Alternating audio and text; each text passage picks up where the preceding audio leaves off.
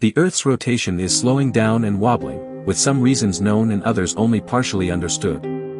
Time, which we often perceive as unchanging and abstract, is actually based on the movements of celestial bodies. To keep our clocks in sync with astronomical time, a second must be added every few years to account for the Earth's gradual changes.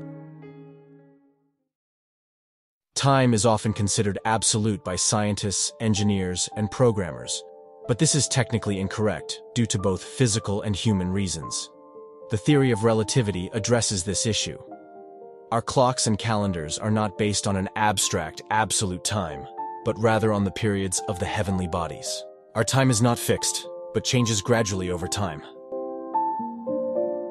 Over the past 50 years, 27 leap seconds have been added to our time to account for changes in the Earth's rotation.